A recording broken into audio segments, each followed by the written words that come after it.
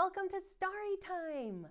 I'm Miss Amelia, and tonight I want to thank you guys for joining me here in the Helen Gale Storytime room. I have a very special story time tonight. I don't know if you guys know this, but on Friday, April 22nd, it's something special called Earth Day. And the next Friday after that, on Friday, April 29th, it's something called Arbor Day. Do you guys know what arbor means?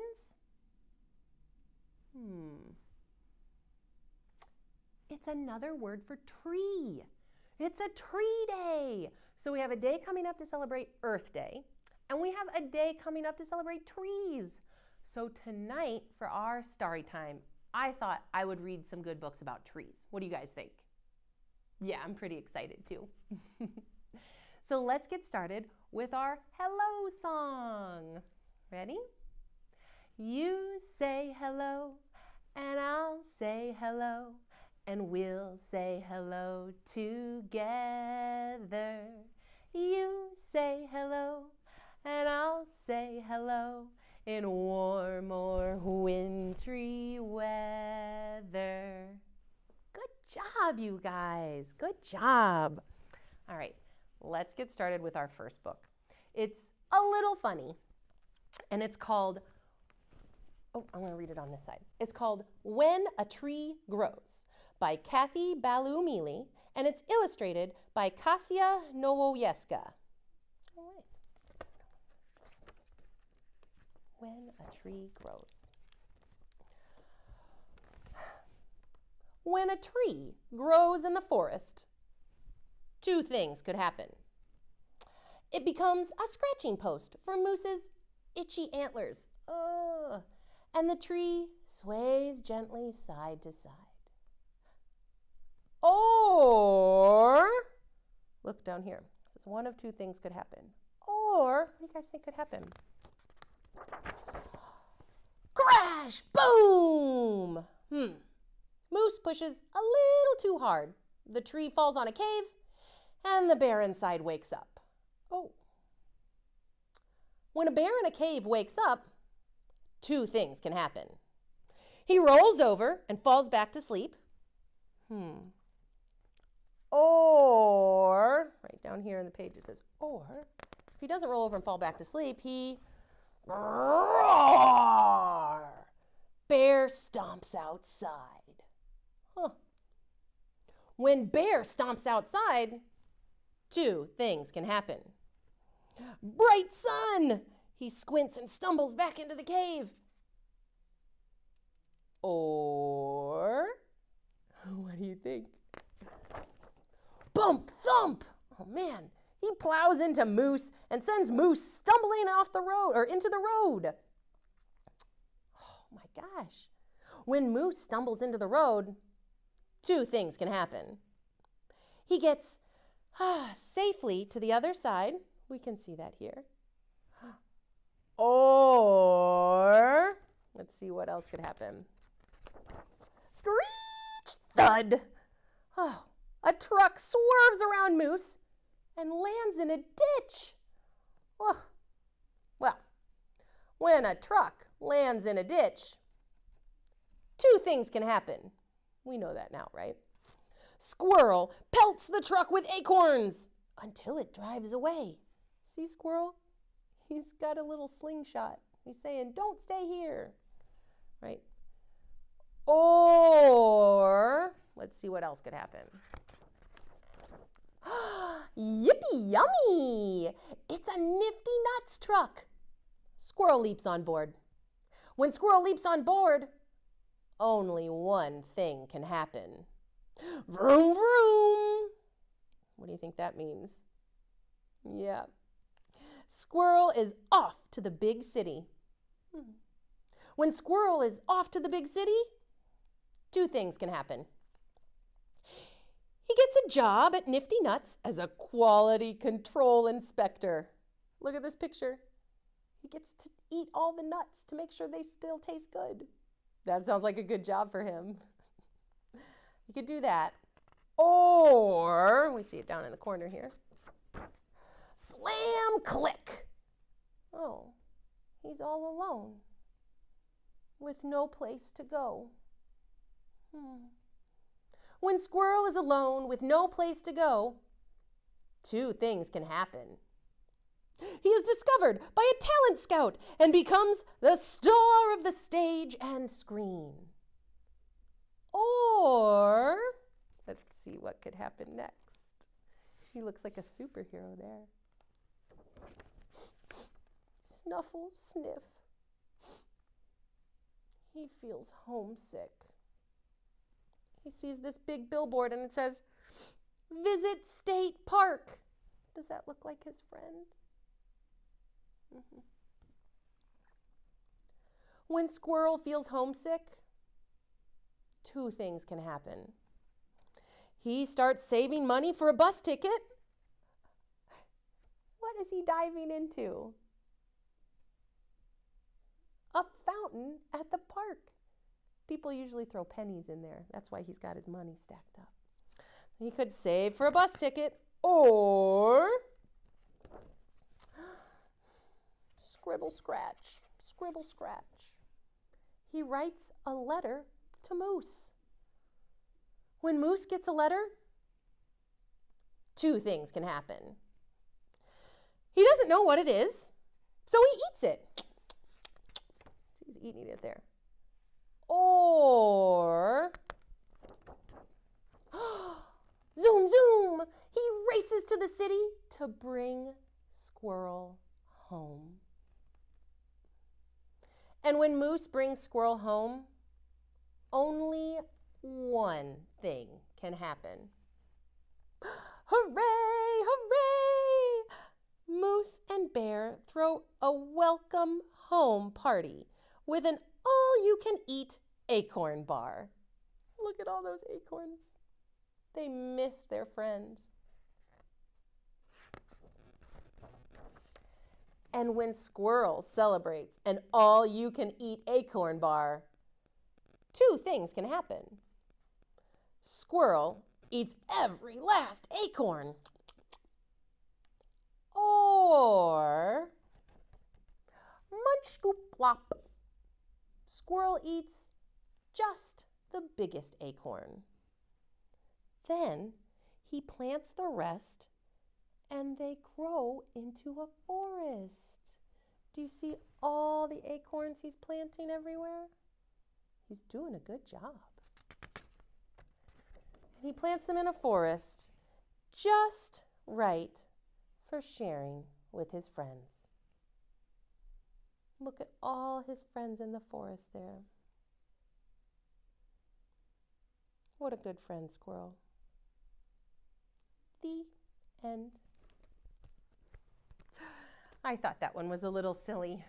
Only two things can happen. I have a little poem about a tree, and we can do some actions with it, like a little action rhyme, and then I've got our last book. So here's something real quick. It says, once I was a seed, and I was small, small, small. Can you guys do that with your hands? Small, small. But I grew into a tree, and now I'm tall, tall, tall. Oh my gosh, you guys grow tall. My branches sway in the breeze so soft. And when it's autumn, all my leaves fall off. Autumn is another word for fall. Good job, you guys. And that reminds me, I had to look it up. I learned the sign language for tree. If you put your arm flat like this is the ground, and you can put your arm, your elbow resting right on your hand, and you just turn your hand like it's a tree waving in the breeze. Pretty cool, right? You go like the tree. I liked that one. All right, now for our last book. It's called The Belonging Tree by Marianne Coca-Leffler and illustrated by Christine A. Lombardi. The Belonging Tree.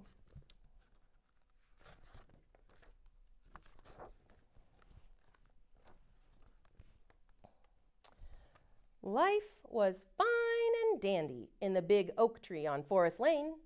Squirrels lived up. See them up here? And squirrels lived down. All the squirrels. There we go. And in the middle lived the gray squirrel family. Pa and Ma and little Zeke. Everyone played together, worked together, and ate together. I love family dinner. The neighborhood was just the way it should be. Coo-coo-caw! Until summer arrived, and so did a family of birds. Ugh! There goes the neighborhood, said Pa. Those blue jays are bossy and noisy. And their shrieking songs are driving me crazy, said Ma. Oh, it's so loud. But I like their singing, said Zeke. Some people really like bird songs. Pa and Ma stuffed the walls with moss and oak leaves to block out the noise. Blue jays don't belong here. Do not disturb.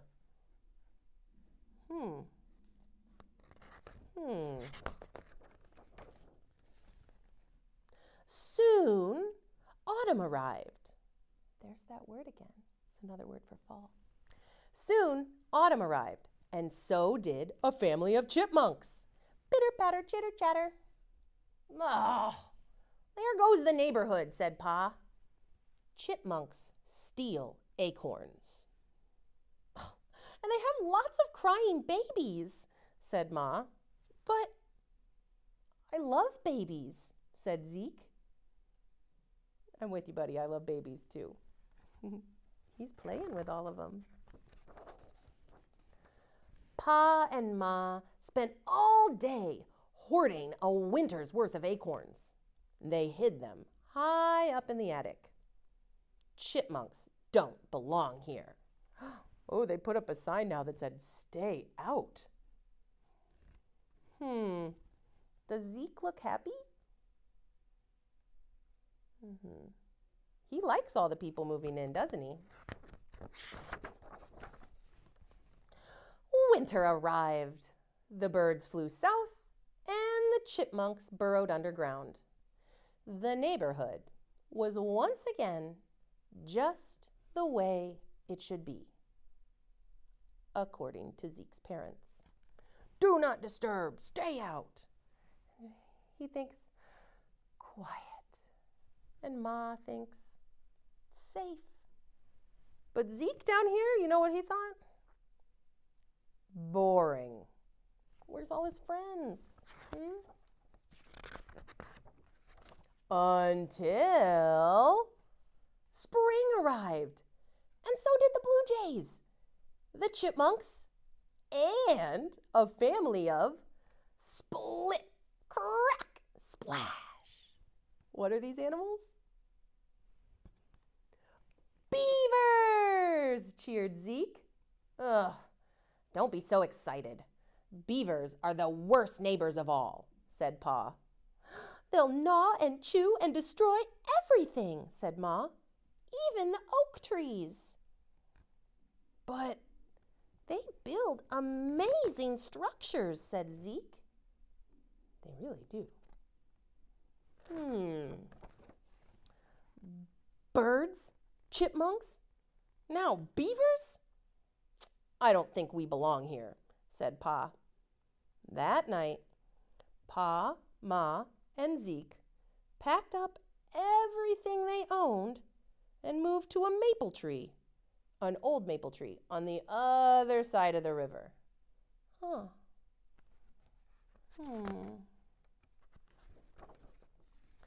The Gray family settled into their new home.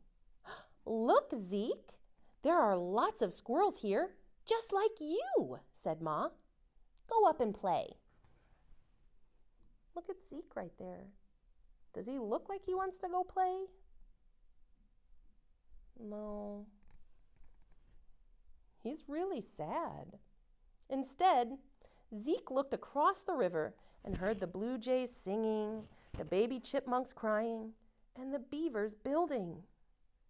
Zeke missed his friends.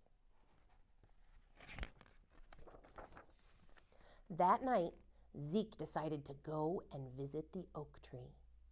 Slowly, he made his way, carefully balancing on the branches as he crossed the river below. But suddenly, the sky got dark. Down came the rain. Down came the hail. Ooh, there's a big storm. Uh-oh. Crash! Down came the old maple tree. Help! Help! Help! Uh-oh, his family needs help. Let's see what's going to happen. Just then, 2 blue jays appeared, and they lifted Zeke into the sky and carried him to safety.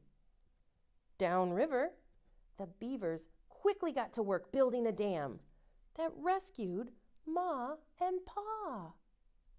That's amazing. Their structure was able to save Zeke's parents.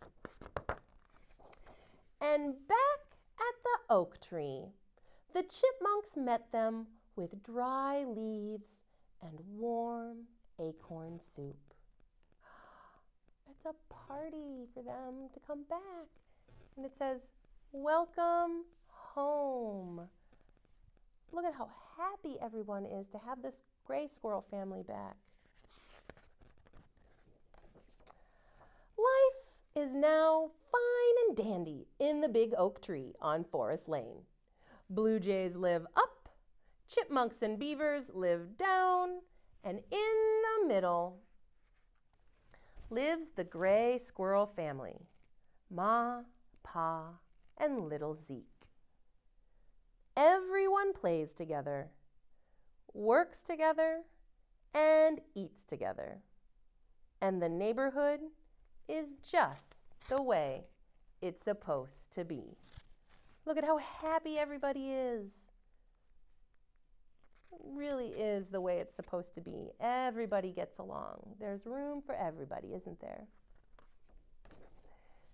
And right here it says, everyone is welcome. That's a much better sign. I like that one the best. And again, look at how happy everyone is. The end. Well, that was a great book about the belonging tree, right? There's our sign for tree. I hope you guys enjoyed all of our stories tonight. And don't forget, on Friday, April 22nd, it's Earth Day. And Friday, April 29th is Arbor Day. Love the earth, love the trees. Let's go ahead and sing our goodbye song, okay? Twinkle, twinkle, little star, how I wonder what you are. Up above the world so high, like a diamond in the sky. Twinkle, twinkle, little star, how I wonder what you are. Everybody give yourself a big hug. Night-night. Sweet dreams. See you next time.